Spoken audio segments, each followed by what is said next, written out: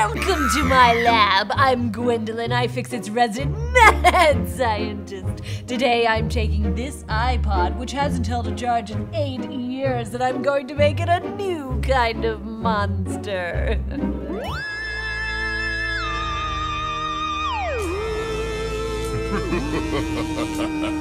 This is a 4th gen iPod, which came on the market in 2004, 12 years ago. In electronic years, that's ancient. This thing is basically a mummy.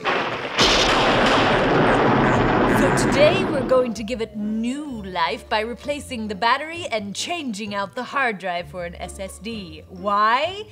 Well, a solid-state drive is lighter and faster and won't skip with vibration. Not to mention it's gonna work really well with our new battery by giving it extended life. I have my new heart and my beautiful brain, so let's get cracking. For this repair, you're going to need an iFixit opening pick, a spudger, a T6 Torx screwdriver, a compact flash card or a compact flash to SD adapter, and a small piece of foam or cardboard. Let's start with the battery replacement. First, we're gonna crack open the body. This is not the easiest thing to do as there are pretty substantial clips on the case. Start by inserting your opening pick into the seam between the plastic front and the metal rear panel of the iPod, near the headphone jack. Once you have it inserted, slide it around the corner, inserting the wide side of the pick as deep as you can and using a gentle prying motion to release the tabs along the side. Continue along the bottom and up the other side until all the clips have been released. The iPod case is now open, but don't separate the two halves just yet. There's still an orange ribbon cable connecting the headphone jack to the logic board.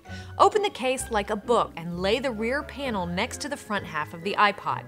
Just to be sure we don't give the iPod an unwanted shock while we work, we need to disconnect the battery. Carefully disconnect the white battery connector from the logic board, making sure to pull only the connector itself and not the cables. Now to remove the brain. Grasp the hard drive with one hand and carefully disconnect the orange ribbon cable from the hard drive using your other hand. Now onto the heart. Remove the 2 black T6 Torx screws from the left side of the logic board. Carefully thread the battery cable around the end of the logic board. Be careful not to pull up on the logic board too much while freeing the battery cable. To remove the heart, we need to release it from the adhesive holding it in place. I suggest gentle prying with your spudger, but if it won't budge, hit it with a little heat from your eye opener.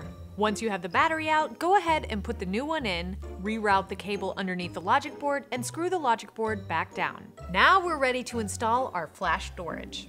Plug in your compact flash card or adapter into your HD connector. You may need to trim one of the pegs off your adapter to get it to fit, and you'll notice 4 open pins at the end of the cable you're connecting it to. Place your small piece of foam or cardboard in between the adapter and logic board to keep everything stable and prevent it from bouncing around once you've closed it up. Plug the battery back in and get ready to test it.